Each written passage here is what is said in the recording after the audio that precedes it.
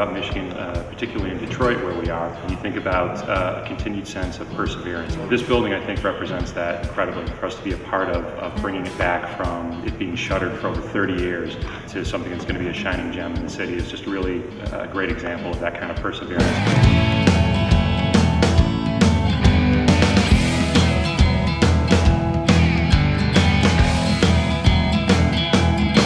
The thing that sets Michigan apart from the rest of the Midwest is beauty.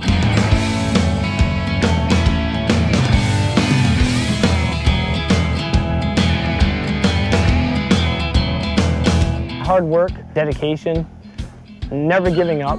I think you have to have a sense of stubbornness, you know what I mean, to live in Michigan. You have to be resourceful, you have to be hardy, you have to be able to do something with your hands and your mind. I think hard work makes you a better person. Simple as that.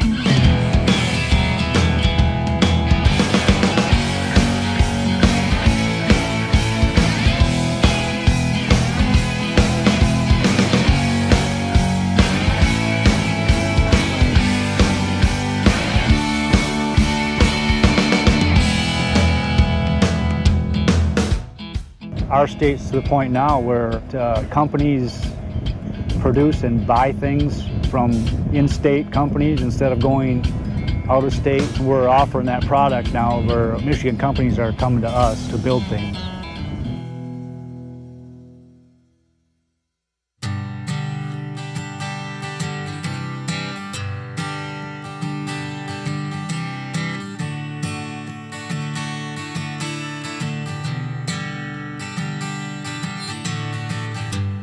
But the tools in our shop are really not that unique. They're pretty basic stuff.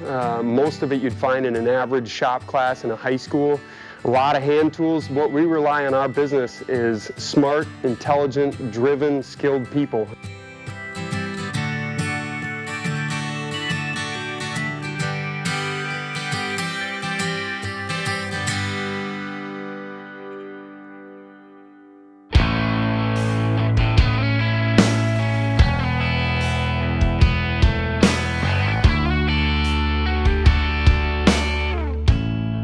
We've been doing these youth-oriented programs in Chicago, and one of the things we've been doing is bringing kids up to Michigan to give them a chance to get out of their kind of containers that they're in all the time, to get away from the screen time all the time, and just really connect to nature.